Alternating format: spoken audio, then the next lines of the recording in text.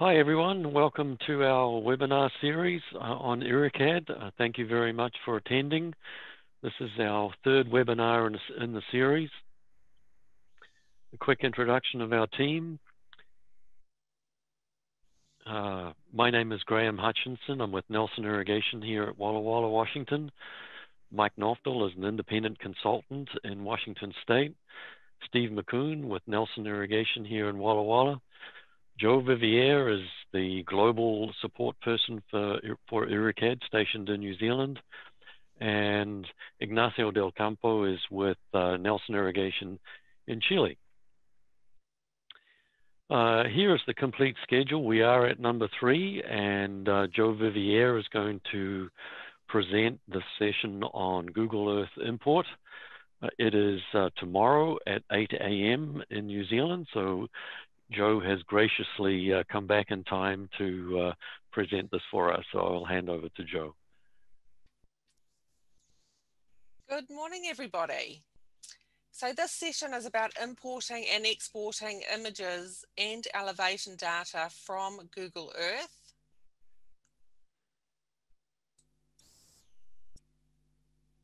So hopefully you can see my screen there. To be able to use the import from Google Earth tools, you will need to obtain an API key from Google. This is done through the Google Cloud Console, and instructions on how to do this can be found on the IRRICAD Users Forum in the How To section.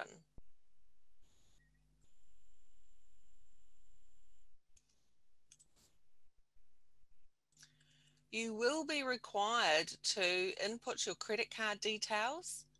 Your credit card will not be charged if you set the budget to under the $200 free monthly allowance. Definitely for an individual, it would be very difficult to exceed this budget. Unfortunately, Google do change things occasionally, but please work through the steps, and if you have any problems, please let us know. Even though the screens may look slightly differently from time to time, just make sure that the options that you see in the images in our how-to have the same items enabled.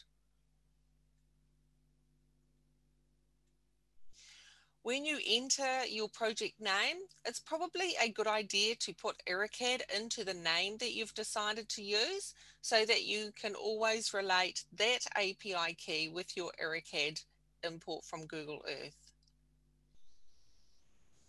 You will need to enter all your information, including your name, address, and credit card details.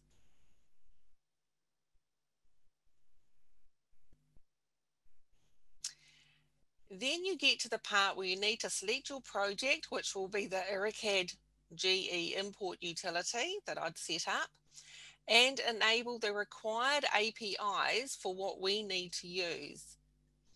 We will need the maps elevation, maps JavaScript, maps static, and places.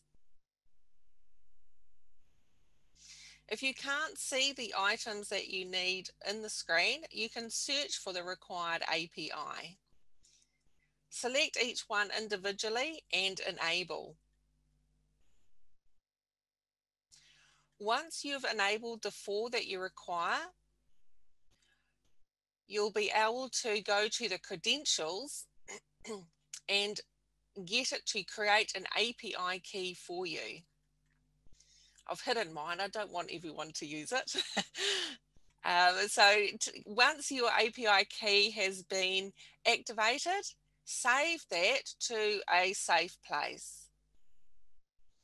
You'll then want to restrict the key and enable the 4 APIs to be restricted. That information will then be used in the IRRICAD GE import.ini file, which will be in your IRRICAD installation folder. You can open the file in Notepad.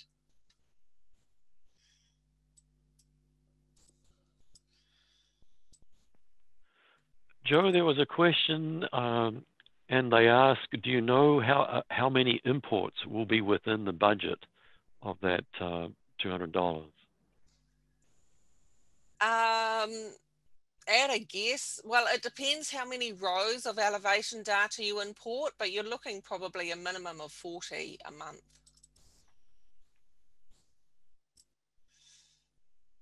Okay, so the IRRICAD GE import.ini file is contained within your IRRICAD installation folder. There is an entry there called GM API key, and this is where your API key lives. So I'm just taking that out because I'm going to show you that in version 18 and onwards, you don't need to go to this file. Whoops, that was the wrong one.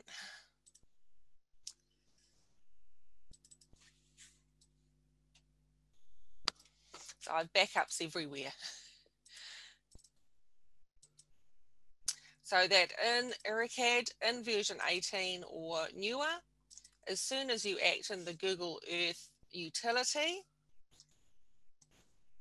if there is no API key in your INI file, you can simply input it there and it will write to your INI file for you. So you don't need to go looking for the file. But for older versions, you will still need to input it into the INI file. So after you have obtained the API key, you can use the import from Google Earth or import from Google Earth with KML options.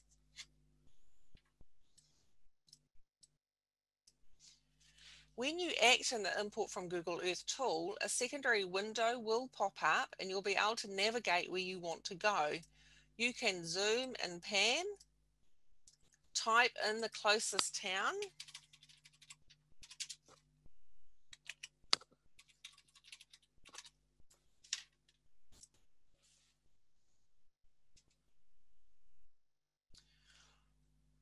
or enter lats and longs.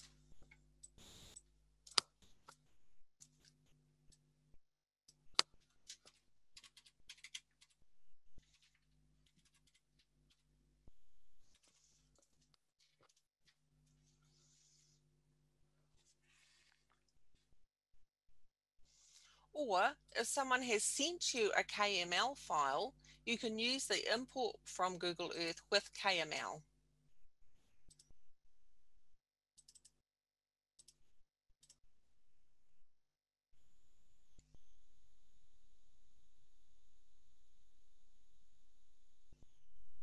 And it will take you directly to the location with any markers that the previous person has entered. So it's a little bit slow sharing over the internet.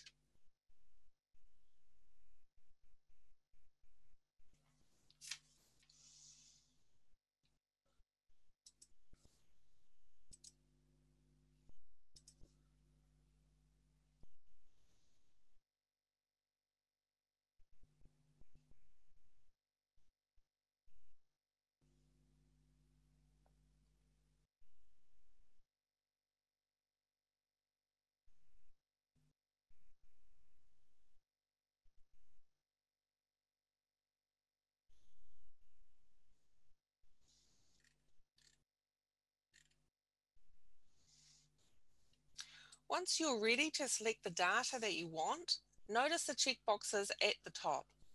Import image, on, off. You may not wish to import the image, only the elevation data. Rectify image, on, off. Note that this should be on because the process is translating from a curved to a flat surface. Import elevations, on, off. You may not wish to import the elevation data, only the image, particularly if you have elevations from a different source. When importing the elevation data, select the number of rows of spot heights from the drop-down list. Note that if there is not much elevation change over the selected area, we recommend selecting the lowest number of rows of the spot heights from the drop-down list rather than more. This will provide a better representation of calculating contours from the spot height data. For the image importation, if there are options for the resolution of the images to import, the medium and large options will be higher resolution and may consist of multiple tile grabs on the IRRICAD screen for the entire area imagery. So the tiled imagery will depend on the size of the area and the selected resolution. For a medium option, up to 9 tiles can be created and imported. For a large option, up to 25 tiles can be created and imported. When you're ready, click the import icon and enable the checkbox after having read and understood the message. Then draw a rectangle to encompass the area that you're interested in by clicking 2 diagonal points. After the second click, the image with the elevations, if enabled, will be imported into IRRICAD. So that's just doing your tiled imagery screen grabs so that the resolution is better than under the standard mode.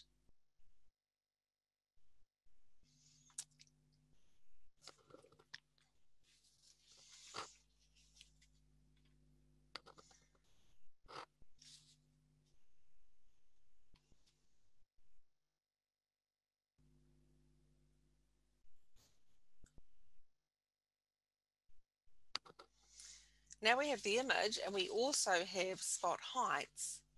Note that the image is not completely rectangular. This is because of the rectification. Also note that the imported elevation contours and spot heights are on the elevations layer.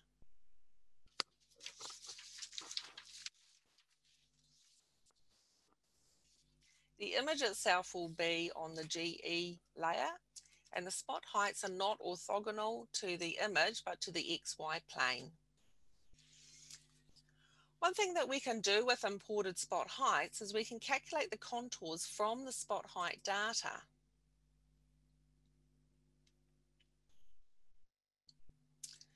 This will just give us a visual representation of the underlying elevation data. We can set the required elevation contour level, and we can see the number of contour levels we're going to get with this interval.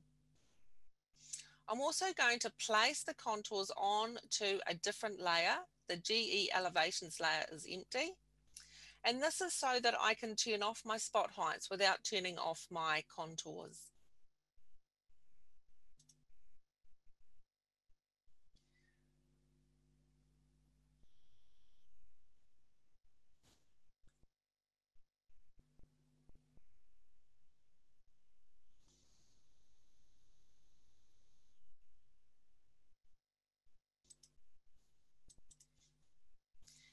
Because these elevations are calculated, they cannot be edited. If you have a problem in your elevation data, you should fix it before you create contours. And we can also run highlight elevations on these to color code with the height. So the red are your top high points and the blue are your low points.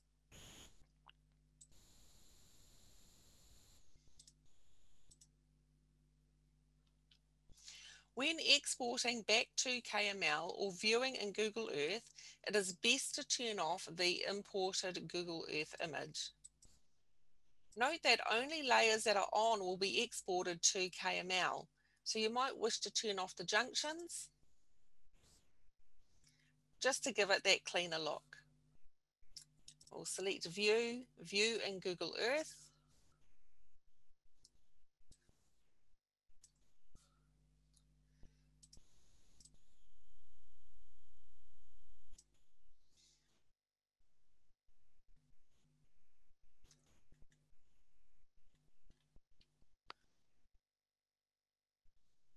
And we can see the details of the design.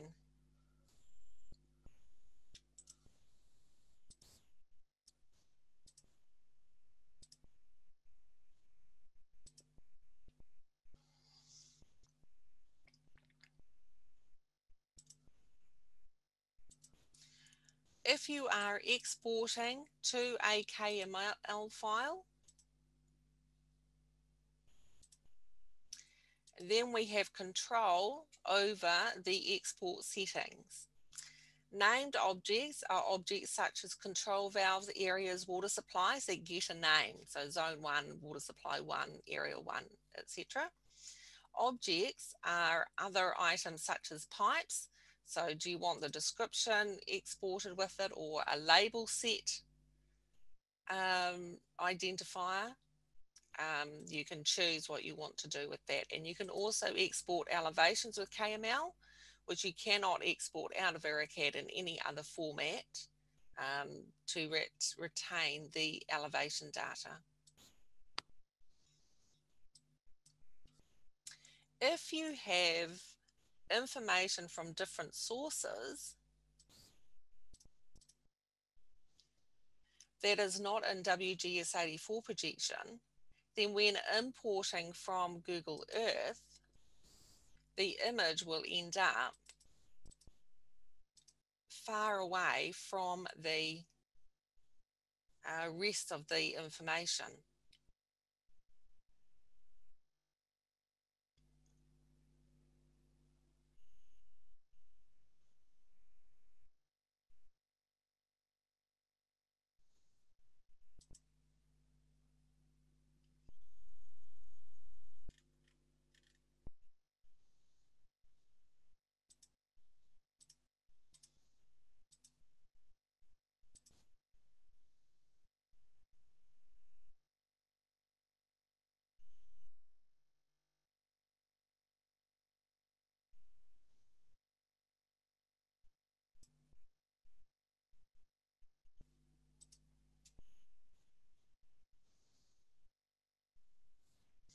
So here's the image, and here's the survey data that was sent to us. Since version 17, we've been able to set the datum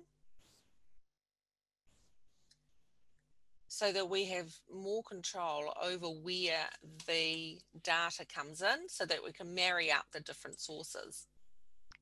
If we go to Grid Origin GIS and set the GIS settings, because I had already imported from Google Earth, it has preset my UTM zone, which is 59 South for this area of New Zealand, but I still would need to manually select the datum that I have been told that this data is in. So now when I import from Google Earth and bring in the selected area, it should be in the same position as the surveyor's data.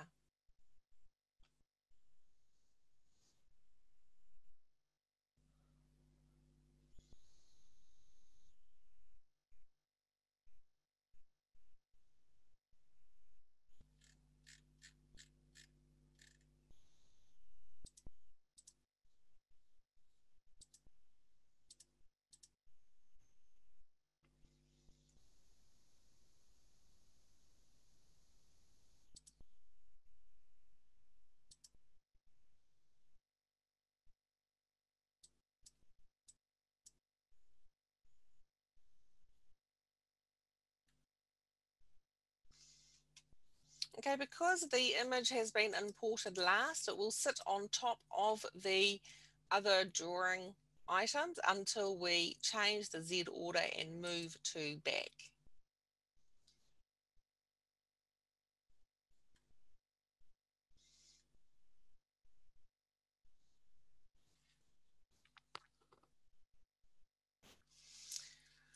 Also, when we go to view in Google Earth, if you have a design that you have done which was not based on a Google Earth image or on a survey drawing using the WGS84 coordinates, you can simply set that datum before you view in Google Earth.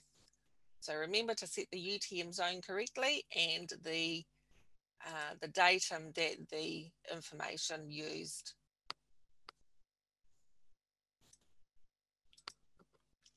Now let's look at some other problems that are commonly associated with importing from Google Earth. The main issue is the Google API key. If you don't have a Google API key, you should visit the how-to forum that we looked at earlier and follow those steps. However, if the utility does not work anymore, or you can't get it to work after obtaining an API key, you can follow our forum post in the support FAQs if Google Earth import stopped working.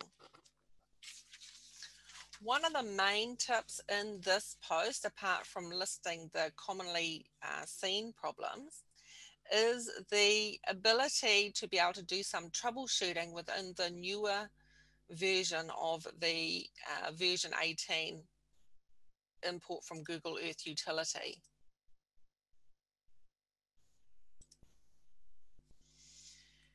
If you right click near the where it says import from Google Earth, you can select show dev tools. And this will provide you information that can be very, very helpful. Don't notice the first one, that's always there. But if there's anything else going on that is stopping that flow of traffic, then it will be listed here.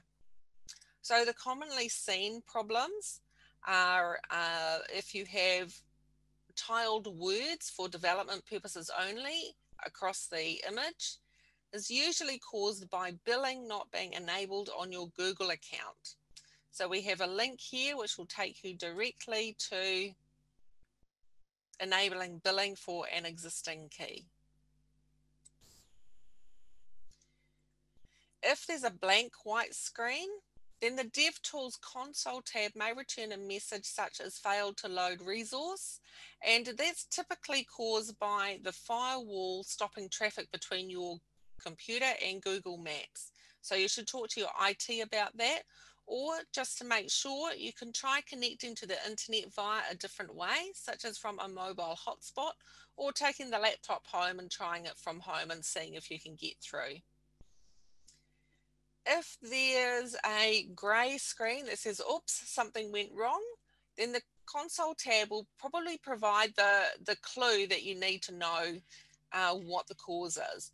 And typically we've seen that a required API has not been activated or hasn't been restricted in the cloud console. So you should check the credentials area. Even though in version 18 you can pop in your API key into that little field if it's not present in the INI file, but you can actually cancel that dialog and you will get an image loading with the words for development purposes only, and it will probably be quite a dark image rather than a bright looking image. So you'll need to go and obtain your API key and pop it into the INI file or through the little dialog when you next run import from Google Earth. If your API key is incomplete or incorrect, then you will get a message about the API key being invalid and you should check your credentials. Remember to keep a copy of your API key elsewhere. What I've done is I just keep a copy of the whole INI file, the IRRICAD GE import INI file, in an upper level of the IRRICAD folder. So if I am uninstalling or reinstalling, that I'm not accidentally knocking that off before I've retrieved it. And of course, if you are still experiencing any issues, then please let us know about that. Now, the last thing I want to show you about, sorry, I'll just need to close this. I'll tell you about importing from Google Earth is that version 18 is DPI aware. So that means if you've increased your text display for your computer, you previously had to enter the ratio into the INI files, but you no longer need to do that. IRRICAD will do that automatically. So I hope this has been helpful and informative. Back to you, Graham. Thank you, Joe. We have a few questions. One question is it possible to change the symbols when a design is viewed in Google Earth? For example, the valve symbol is different from the valve symbol in IRRICAD. It's a completely different symbol. So the question was whether it's possible to configure the symbols that are used when you view in Google Earth. No, there isn't currently any way to do that. Okay.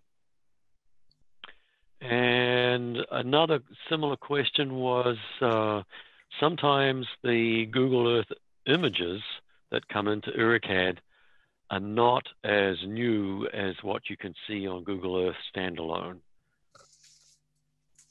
So what happened is when we first started the import from Google Earth Utility, the API was actually using Google Earth itself.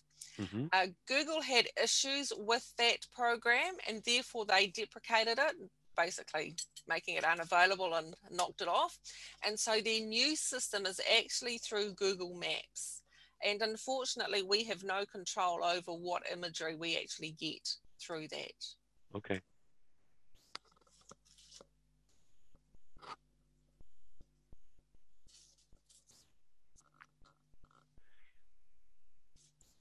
Well, thank you very much, Joe. We appreciate your time very much, and we know it's early over there. Our next webinar is this Thursday, January the 14th, 11 a.m. Pacific Time, USA, and it will be on the design process and design options. So once you've got a system drawn, it will go through the details of the design and an explanation of the different options, analyze velocity, linear program, detailed analysis, that sort of thing. So thank you very much for attending. We will send out a recording, probably an email later today with the links for all three of the first webinars in the same email, a link to the recordings. Thank you very much, everyone.